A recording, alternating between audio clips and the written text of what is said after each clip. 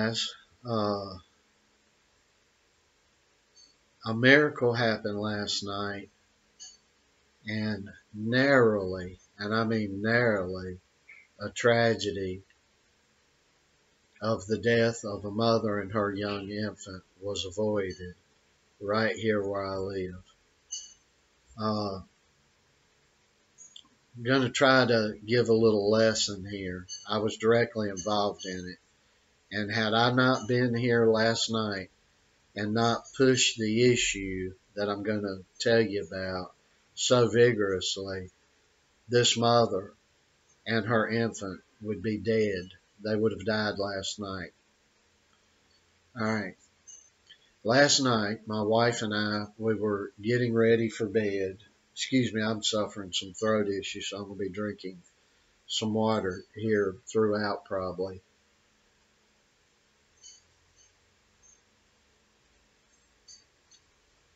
Last night, my wife and I were getting ready to go to sleep. Uh, we had our uh, clothes off and we're in our sleeping attire, and I started smelling smoke. And we live on the fourth floor of this big gated apartment community. We have guards out here. It's okay for Colombian standards. It's pretty nice. And I, I told my wife, I said, well, call down to the front guard desk and tell them to get a guard over here to look. And I waited a few minutes. And I was like, well, to hell with this. I put my clothes on and went to the guard desk and started yelling at the guard, get somebody the hell over there right now. Pronto, arriba andale, pronto, pronto. Yelling at the top of my voice. And then a guard speed walking over here. The guard comes around. He's got his little camera phone flashlight thingy and he's shining. And we go on to the outside and we deduce it's coming from the first floor. We live on the fourth floor. It was the first floor, ground level, directly under us.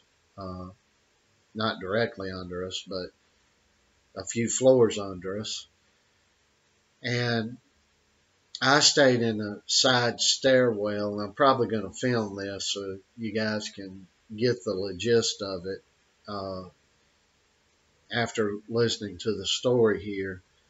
The guard told me, I thought the guard had got the lady to the door and had spoke with her, and I was under the misguided impression that she had left something on the stove and she was cutting it off. And my Spanish is not great, but I was like, todos bien aquí, todos bien, no problemos no más. It was, sí, todos bien aquí, no problemos, todos bueno. Buenas noches, he tells me. Have a good night. I come back up here, and not 45 seconds later, as I get back in the house, I realize more smoke and burn smell is up in our condo here. So I told my wife, I said, please get your clothes on now. We're going down. And I said, call that guard desk and tell him to get that guy's ass back over here. Turns out he didn't even talk to the person. He hit the buzzer one quick time. The lady didn't come to the door. He knew smoke was coming out from her front door, and he chose to just ignore it and tell me to have a good night, that everything was great, and go on to sleep. Had I listened to him, folks, that infant and that mother would be dead now. What a way for this lady's family and everybody to have Christmas, to face the Christmas season. Wouldn't that be a hell of a thing? So anyway, got back up here, told my wife we need to beeline it down. She was yelling at the guard, you get somebody back over here now. we got downstairs. He got the lady to the front door, which is when I found out he never got the lady to the door the first time, some 5 or 8 minutes possibly before. And when she opened that door, smoke was bellowing out like you would see on a YouTube video where somebody responds and films a house fire. It was that bad. She had burned something on the stove, and she's evidently a young mother. Well, she's a young mother, and she was just wore out and dozed off. And how many people have made mistakes like that? We keep drilling in people. Watch it. Watch what you're doing. Watch what you're doing. But the thing that had got me was the guard did not even ask the lady, "Are you okay? Is your baby okay?" He just stood there stupidly and took a picture of the smoke bellowing out her fucking door. And I got to thinking about that, and I got really pissed off about that. I'm still angry about that. So this morning, the day front desk guy, they're typically the one that are running the guards around here, I gave him the 1-2, and everybody that knows me, when you get to 1-2, it ain't a good thing to be on the receiving end of. I've received it a lot in my life, but I damn sure know how to give it out. And I gave one out this morning. So Joe and I this morning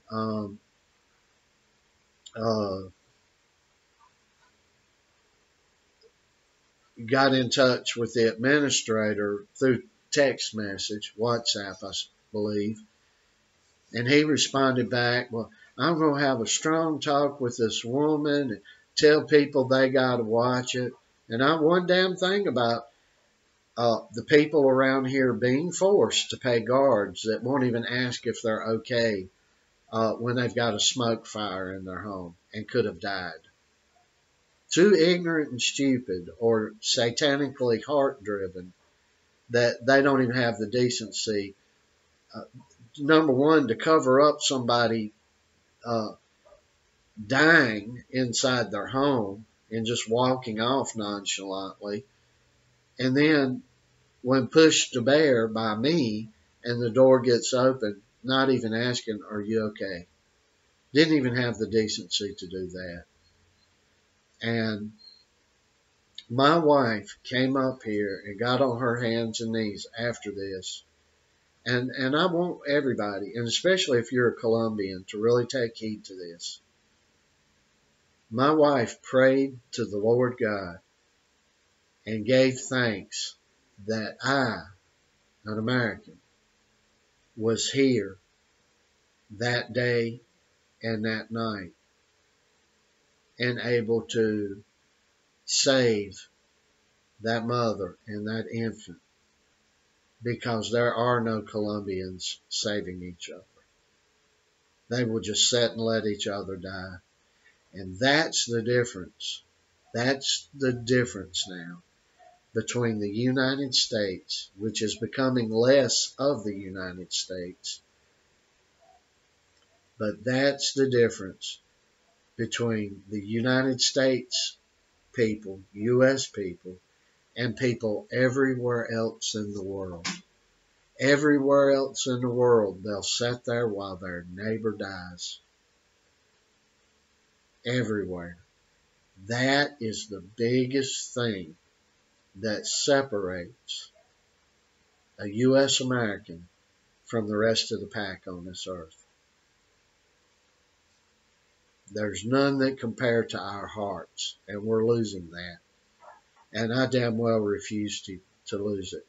I told another neighbor this morning, if I smelled this coming from your house and he happens to have a sizable dog that's getting bigger and going to be able to play with Rocky later, I told him, I said, if I smelled this coming from your house, I'd kick your door in, bust your patio windows out, and get, even if you weren't there, and get your dog out of the house. He's like, thank you, thank you. Who wouldn't be? And I also expressed, I have the one true God, the King of all the kings. So I really don't give a damn about getting drug into court, hesitating to kick somebody's door in if I feel somebody needs the help. Uh, Next time, if there's something really bad like that, I'll kick a door in, try to extinguish the fire, and then if they want to take me to court, they can take me to court. That will be so second, third, and 10 millionth down the list of my thought processes. It'll make your head spin. No more. No more. Uh, I will never rely on somebody that tells me, let me do my job. And I will never, ever be the guy that's sitting back. Well, let me just wait and let them handle this. You can't do that in this world today. You cannot sit back and wait for the other guy or the other woman to handle something.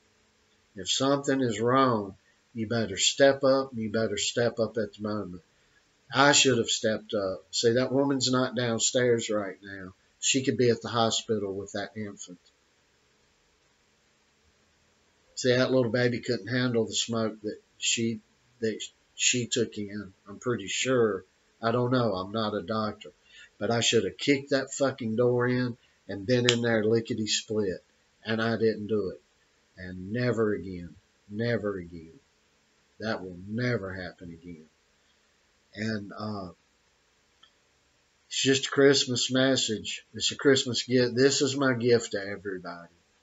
I was able to be in a Christmas miracle. I thank God I was there because nobody else was going to help. There was no Calvary. It was just me. And it would have been Joe too, but he got a little sick yesterday on his stomach, and he went to sleep about 7:30. And he goes to sleep early anyway. He's a boxer. He don't stay up all damn night, like other kids. But I looked at my wife when we had went down together the second time, and I said, if I tell you to go get Joseph, run like the wind. Get him down here. There's no time for shoes, no time for nothing. Tell him, come now. Now. Because we're going to have to kick his door in. So, and she would have done it. She would have done it in a split second. So, there was just a horrible accident that happened last night with a lot of satanic activity around it by people that are charged to protect us around here that are satanically driven by ignorance, no empathy towards their fellow man, or whatever the reason is, but I know it's satanic. And we're very thankful. I'm going to do this in front of you all, Lord. I thank you so much, and I pray that that baby is okay, Lord. And I know, and I'm asking, Lord, all the people that watch this YouTube channel, please pray for that little infant baby in Christ's precious name. Please help them, Lord. Amen. That really rattled me when she come up out of there with that infant baby. It really rattled me. And the situation rattled me with nobody not only willing to help, but not wanting anyone else to help. And never again with me. I won't hesitate for a second. I will not hesitate for a second. I will take the law into my own hands. I will take the administration in my own hands. I will take punishment in my own hands. I'll take it all in my own hands. I'm if I go to prison, how long am I going to be in there? Think about that. And that much more I'll appreciate heaven. So I'm going to do right, or as right as I can while I'm here, calling out bad things, uh, praising on the good and the wonderful things, crying over what needs to be cried over, fighting over what needs to be fought over, and just trying to do the right thing, because the older I'm getting, uh, when I was younger, there were a lot of people that would stand up and do the right thing. And those people are just dying off. They are dying off. And in my walk in life now, I'm the only one walking that I can depend on to do the right thing. Uh, so my advice to you guys, if it quacks like a duck and swims like a duck, treat it like a duck and do what you need to do accordingly. Blessings, everybody. I hope and pray if you need a miracle this Christmas that you get it. I really, really do. And blessings to everybody. Thanks for watching our YouTube. Our subscribers have shot up. We're a little over 7,000 now. And I just want to say we appreciate each and every single one of you. And we wish God's blessings for good things and tidings of good joy during this holiday season.